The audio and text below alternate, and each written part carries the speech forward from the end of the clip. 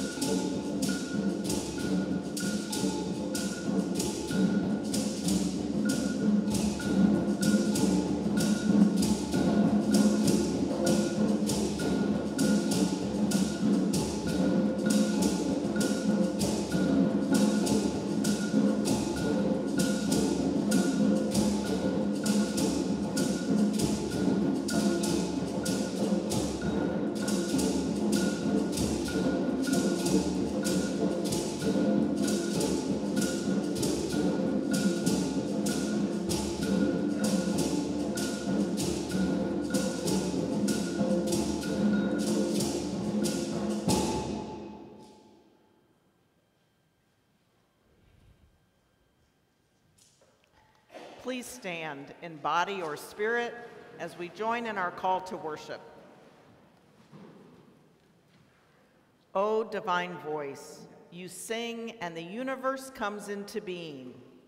O divine breath, you breathe, and all things spring to life. O divine word, you call, and creation is sustained. O divine flesh, you are born among us, and the Creator is clothed in creation. O divine Spirit, you contain all that has been formed. O divine life, you are the pulse of all that is.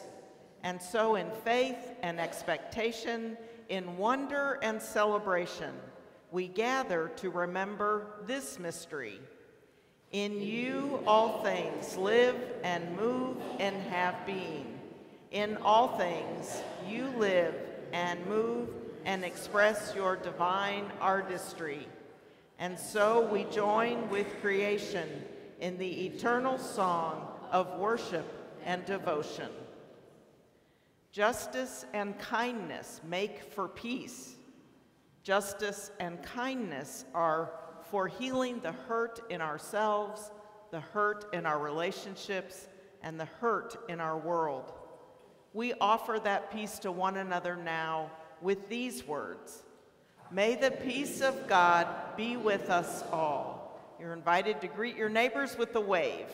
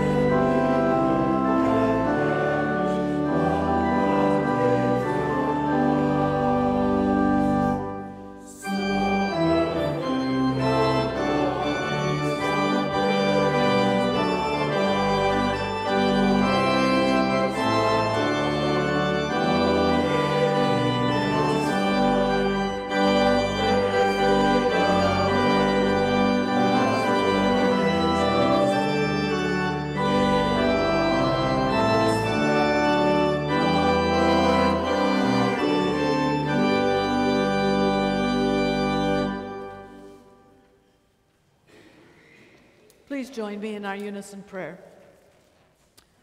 We are a world that is desperate for you, God.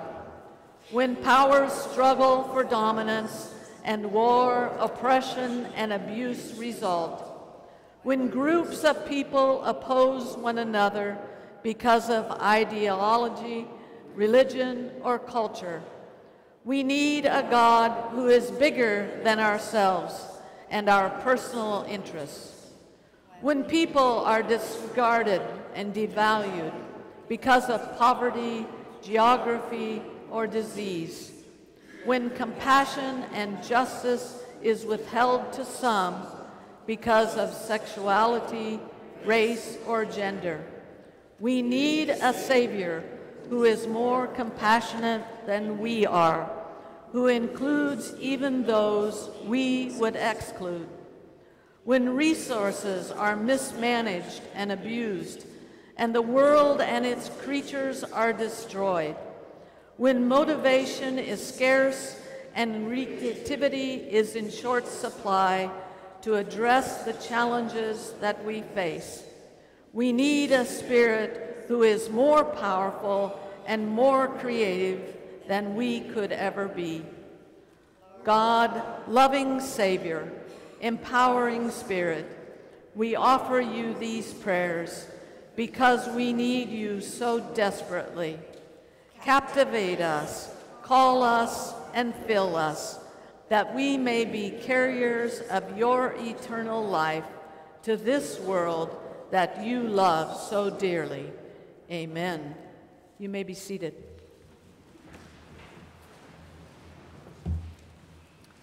I invite those who brought bikes to come and stand by their bike. If you did not bring your bike, please open your hands when we receive the blessing so that you all can take that blessing back to your bike at home.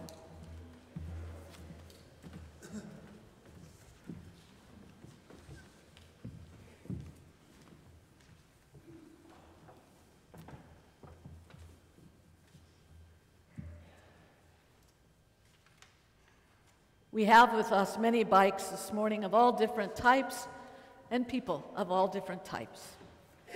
Bikes can have one or multiple wheels, but all forms are dependent upon the wheel and those making the wheels turn.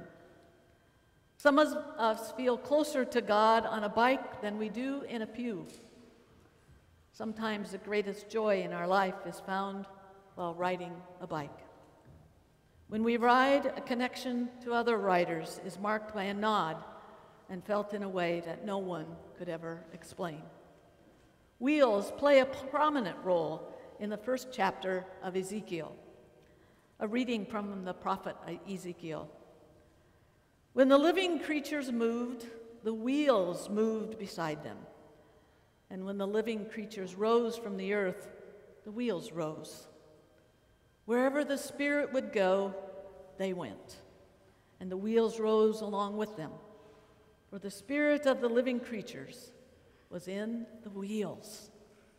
When they moved, the others moved. When they stopped, the others stopped. And when they rose from the earth, the wheels rose along with them. For the Spirit of the living creatures was in the wheels. Holy wisdom from holy words. Thanks be to God. I would invite you to join me in prayer.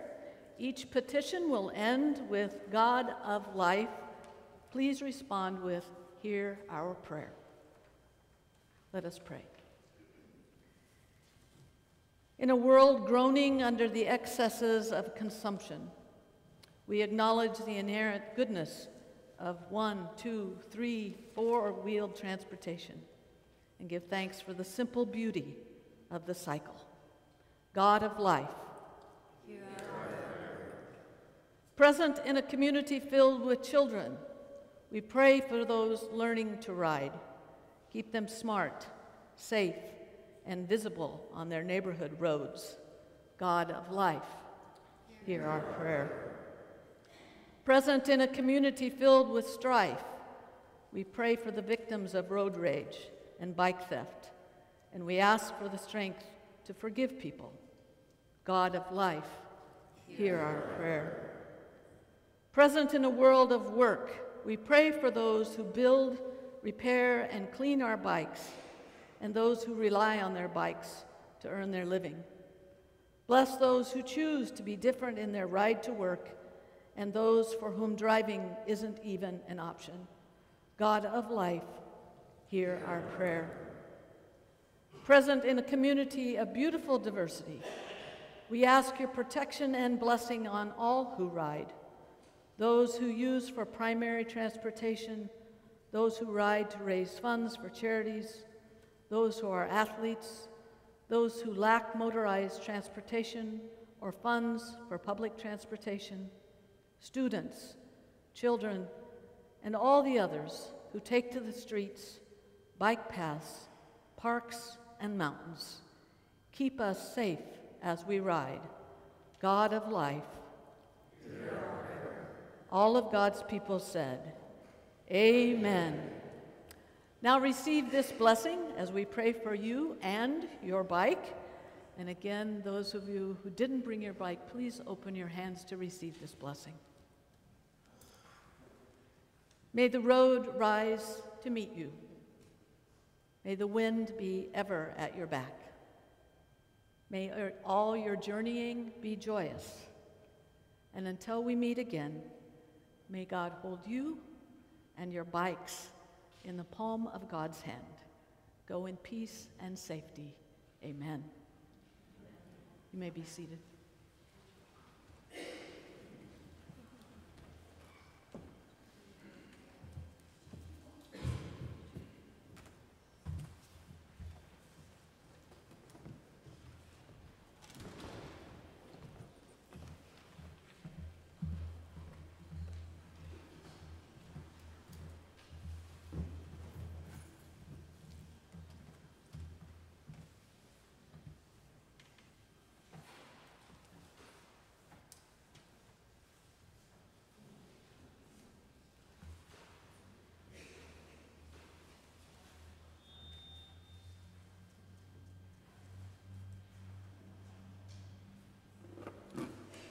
We now invite all the children to come forward. Come on up and have a seat on the steps.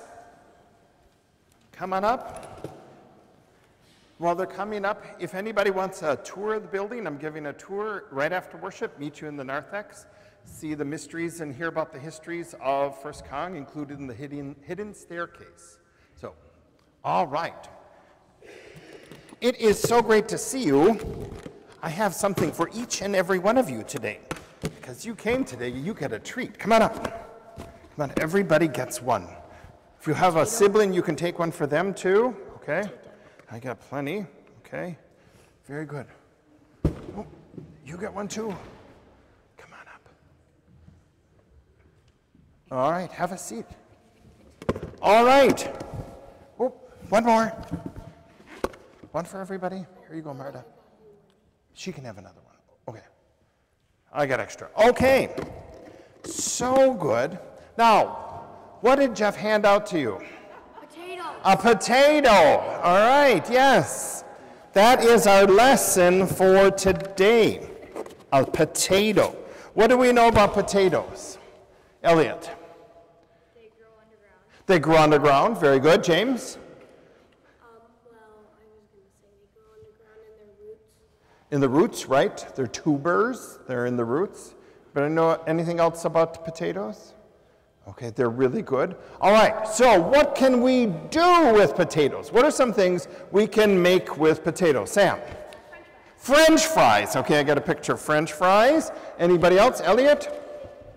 Baked potatoes. Baked potatoes. I got a picture of a baked potato in here somewhere. Do you like baked potatoes? You like baked potatoes? Yes, baked potatoes. Okay, James? Mashed potatoes. I got a picture of mashed potatoes. Who doesn't love mashed potatoes? Alice, how do you like your potatoes? French fries. Okay, very good. Marta, were you going to say something? Mashed potatoes. Hash browns. We got hash browns. Very good. Okay, how many of you like tater tots? Yeah. Okay, like tater tots? That's really cool, yes. Okay, and did you know that you can make bags out of potatoes? No. They're like plastic-like bags, like shopping bags. You know, when you go to the grocery store and those plastic bags, you can make those bags out of potatoes. How many of you knew that? Didn't? Okay.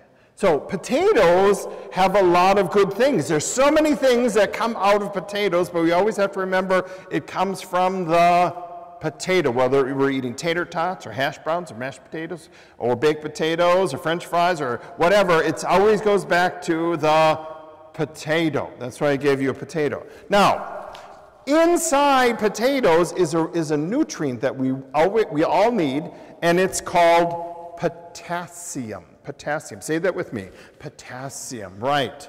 It's potassium. And potassium helps our muscles work better, and most importantly, it helps our heart work better. Okay, so potassium is very important. Now, do you know what they, in what is that big table of what is it, elements, whatever it's called? Everybody know what I'm talking about? The periodic table. Thank you, Marta's mom. Okay, it's listed as a K.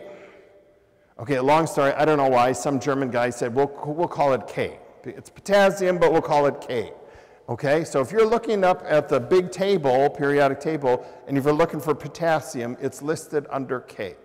Now, you know what word starts with K, and this is the word we're going to talk about today? Kindness. Kindness. This is what Jesus was talking about. Whatever you do when you're working out and following and doing what Jesus would do, always remember the kindness. If you're going to help somebody, do it with kindness. If you're going to teach somebody something, do it with kindness. If you're going to love somebody, do it with kindness. So what's the important word today?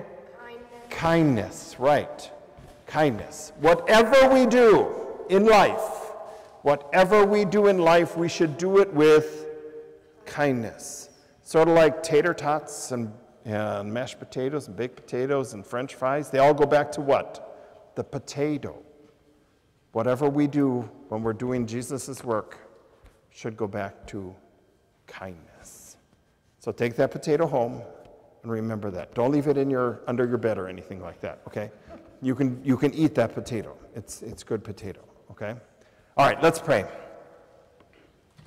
Loving God who gave us the kindness and the wonderfulness of potatoes, sometimes hidden below the surface and we have to dig them up, always remind us that even below the surface, we should fill our lives and share your love with kindness.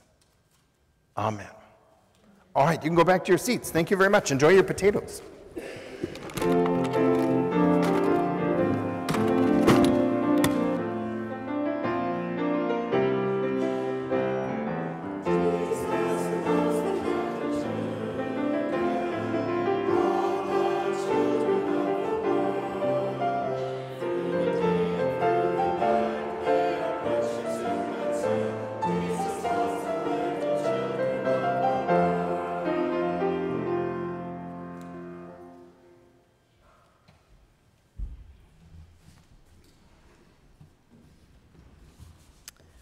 Our reading this morning is from 2 Corinthians 13, verses 11 through 13, and this is a New Revised Standard Version, updated edition.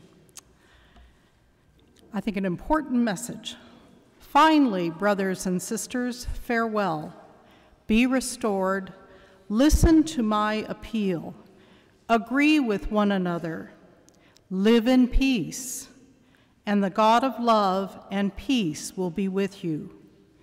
Greet one another with a holy kiss. All the saints greet you. The grace of the Lord Jesus Christ, the love of God, and the communion of the Holy Spirit be with all of you. Thus ends our reading.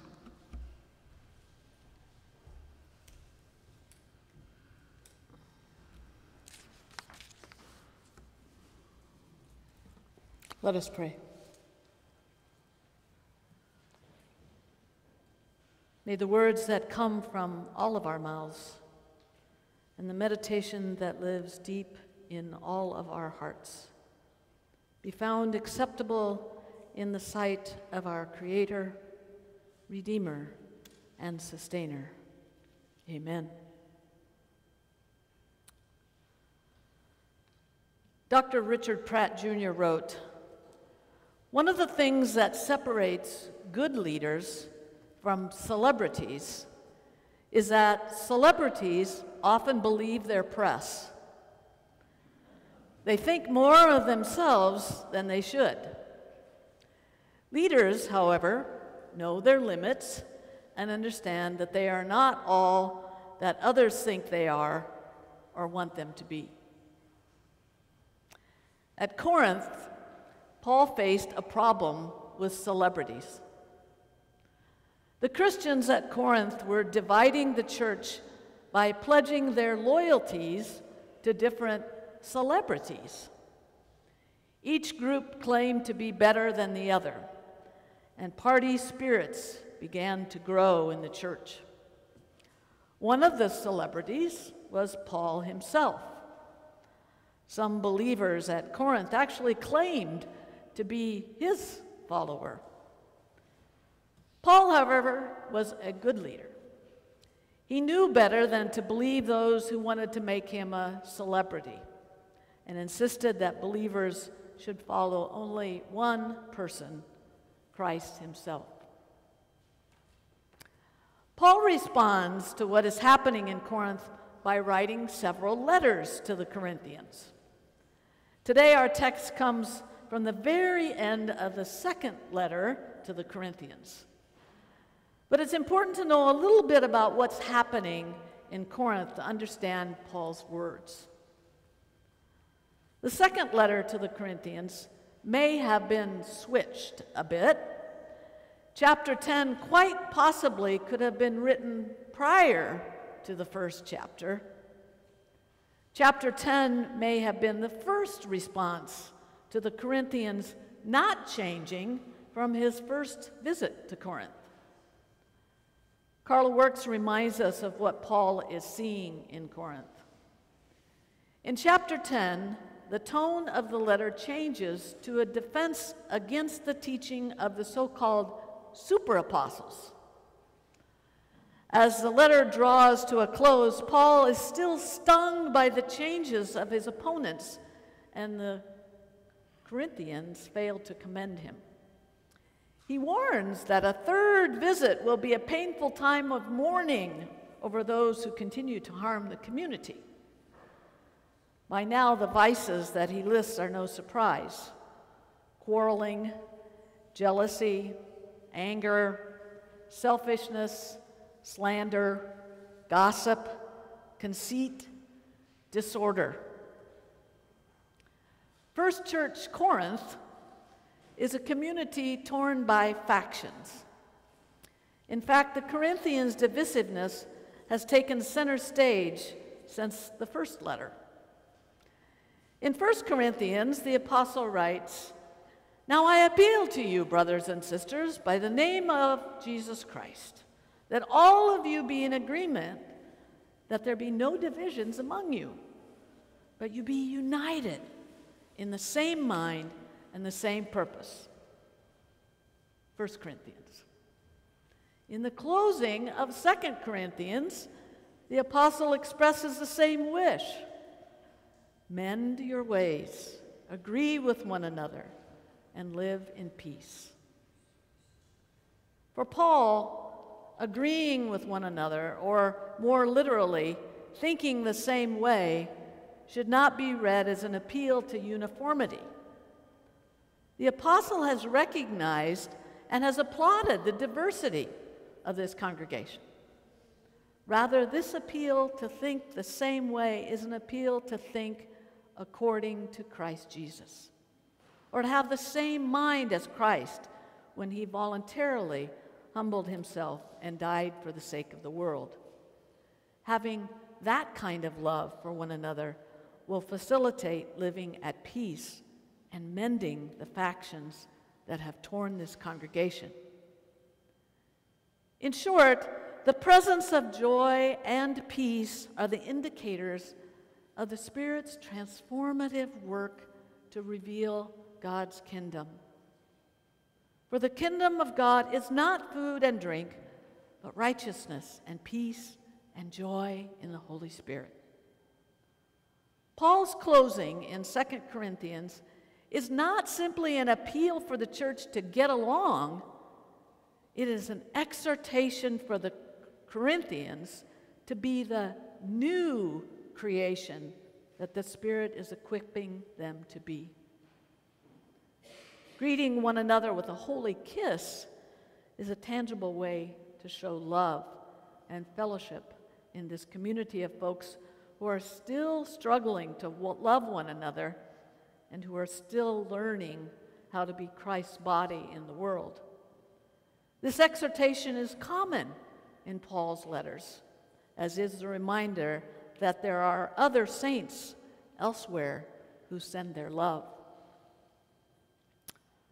What Paul is seeing in Corinth is not much different than we experience in the world we live in today.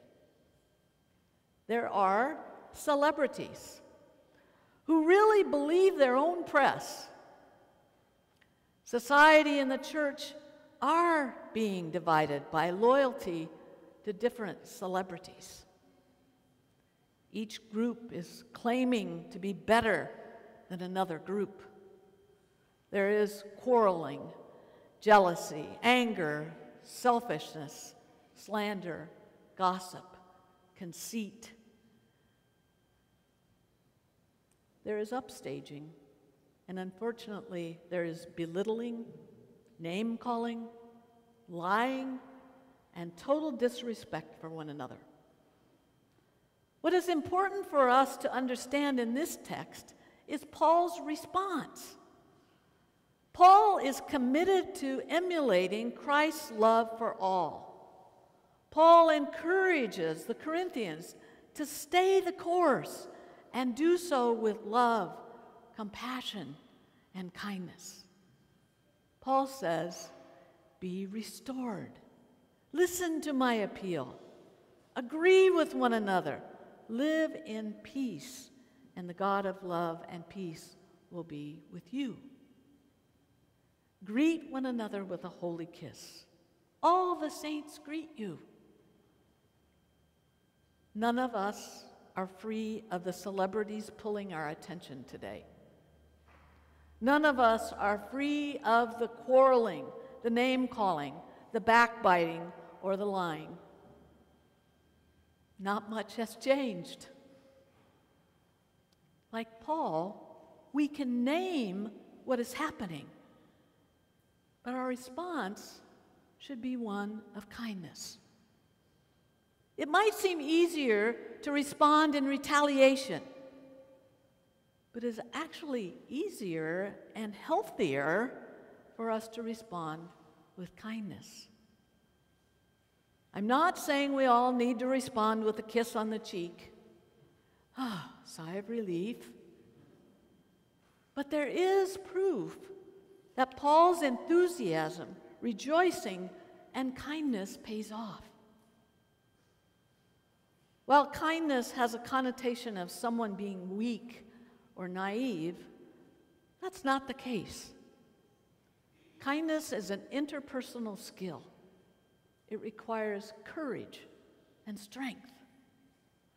There are many ways to be kind and countless opportunities to practice this positive trait. TEDx speaker Vindy TJ wrote, "When we understand and accept our shared humanity, our empathy increases. We realize that by helping others, those near and dear to us, as well as those who aren't directly connected to us, we're actually helping ourselves." Kindness is not only a valuable life hack, it's a deep one. Think about the list of real and potential benefits that come with your commitment to kindness. It provides you with deep emotional satisfaction. It gives you spiritual well-being and a life with deeper meaning. It boosts your health. Your happy hormones increase when you help others. Your stress hormones decrease when you know you're supported. It grants you increased knowledge and understanding as you connect with different people and situations around the world. It affords you the chance to express gratitude for all you have by sharing it with others. It gives you problem-solving practice and ways to express your creativity. It presents you with occasions to share your time, energy, and expertise for meaningful causes. And it provides you with ways to learn about yourself and what interests you. Kindness is both a mindset and a habit. Once adopted, opportunities to practice it appear out of nowhere in every moment, in every day of every year. Over a lifetime, small acts of kindness add up to a lot of good. TJ considers two quotes from the Dalai Lama when she needs inspiration to show kindness. The first, we are driven by self-interest. It is necessary to survive, but we need wise self-interest that is generous and cooperative, taking others' interests into account. Cooperation comes from friendship. Friendship comes from trust. Trust comes from kind-heartedness. Once you have a genuine sense of concern for others, there's no room for cheating, bullying, or exploitation. And the second, if you remember nothing else today, if you think you are too small to make a difference, try sleeping with a mosquito.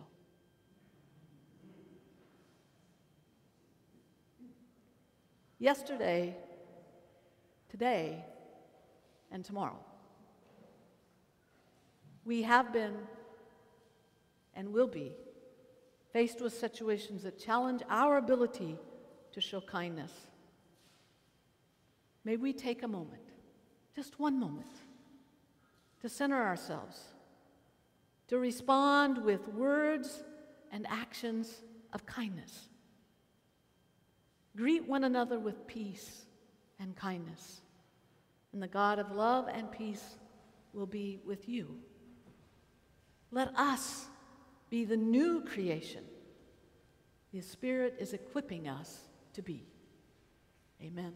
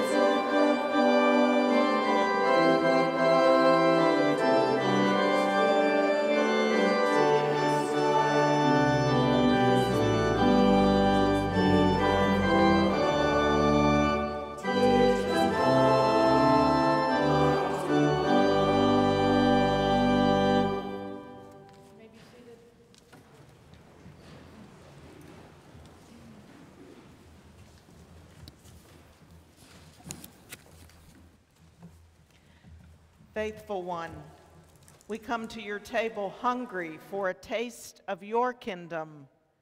In a world where evil and empire come together to hoard and exploit, we crave the fruits of your Spirit. We long for kindness. We dream of peace. We hope to be disciples of generosity, sharing and redistributing the resources you intended for the flourishing of all. Gathering at your table, we remember the ordinary gifts of heaven among us, those that nurture hope when it's hard to find, that surprise us in destruction's wake, that bring new life from sites of death, and sustain our labors of love across generations. In awe and gratitude, we praise you, source of abundance. Since the beginning, you have been building a lineage of love and liberation, inviting all who wish to belong.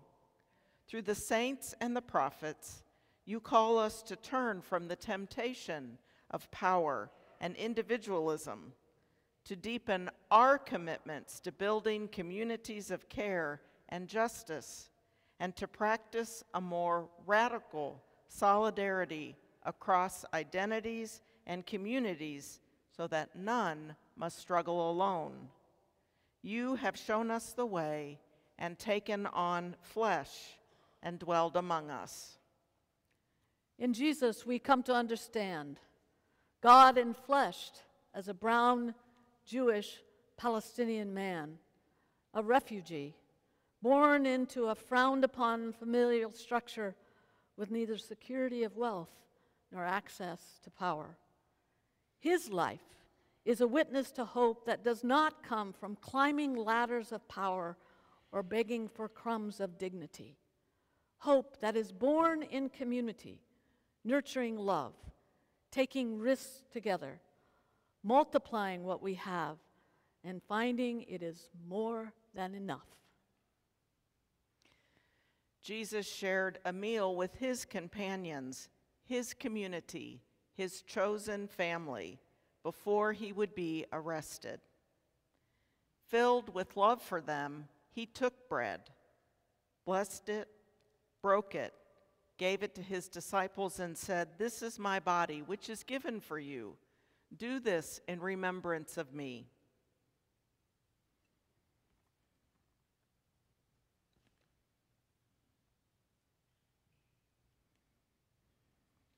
After the meal, he took the cup, blessed it, and shared it, saying, "This cup that is poured out is the new covenant. In remembrance of Jesus, executed by the state, faithful to the end, we embrace this mystery of our faith." Let us pray together.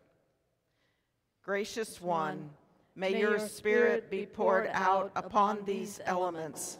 May this bread and cup be for us a revival of hope and a renewal of courage as we encounter your presence among the ordinary gifts of life.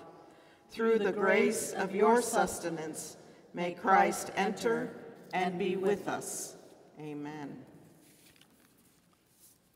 The bread of life, may we be filled. The cup of blessing, quenching our thirst. Please receive the bread and cup.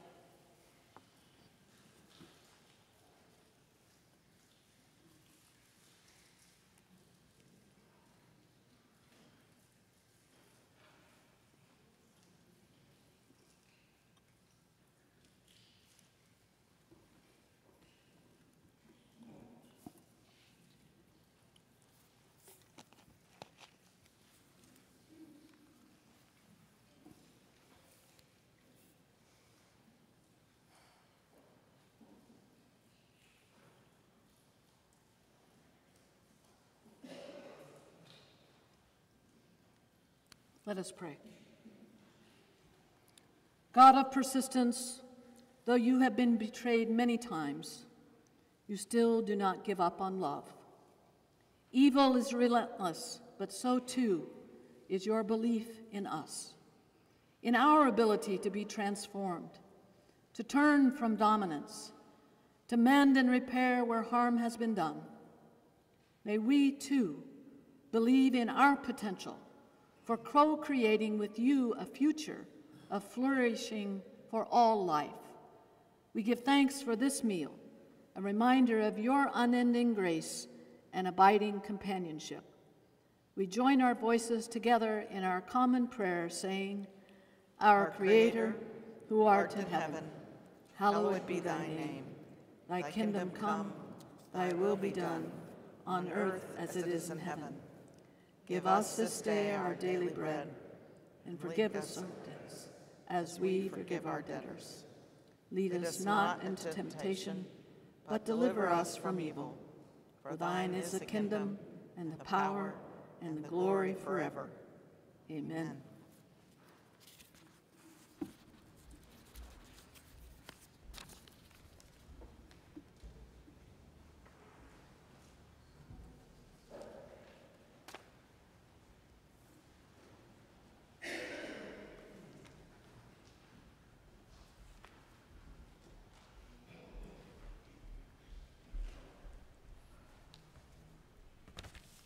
Good morning. My name is Laura Stevenson. I use she, her pronouns, and I am here representing the Outreach Board. I don't know about you, but one of the reasons why I really love coming to church is because I get to be in a community of people who share the love of God with me, and they give me support, and together, when we put our minds, our bodies, our souls together, we are stronger. And today we're asking for the giving for the Strengthening the Church, which is in that same spirit. The Strengthen the Church offering reflects the shared commitment of people across the United Church of Christ to cooperatively build up the UCC. Conferences and the national setting equally share the gifts given by members and friends through their local congregations. The funds raised support leadership development, new churches, youth ministry, and innovation in existing congregations. By your generosity to this offering, you build up the body of Christ. As God calls our congregations to be the church in many new ways, your small acts of kindness, as Aldana mentioned, will plant new churches, awaken new ideas in the existing churches, and develop the spiritual life of our youth and our young adults. Thank you for your kindness.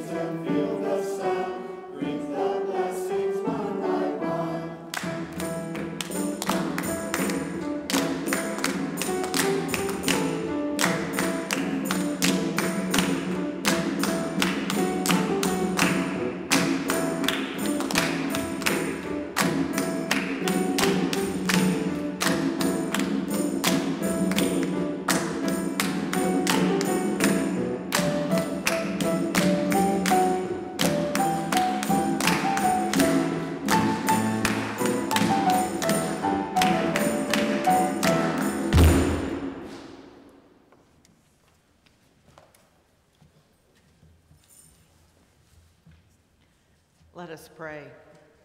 Like the gifts of creation, we are all stewards of what we possess. And like the gifts of creation, they are not to be kept to ourselves, but shared in kindness with those who are hungry and lonely, those who are lost and are struggling.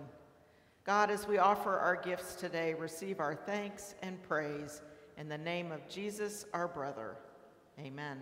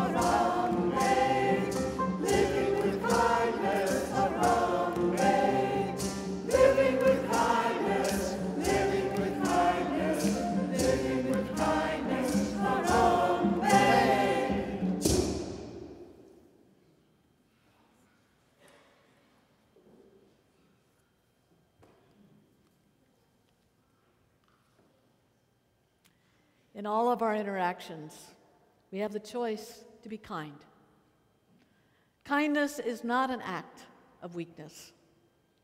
Kindness is the strength to center ourselves, look into another person's eyes, recognize that they are a child of God, and offer a hand of love. It doesn't mean we neglect our values. It means we see the possibilities of how kindness might just open closed doors.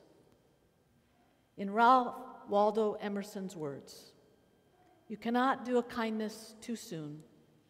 You never know how soon it will be too late." Go in peace. Amen.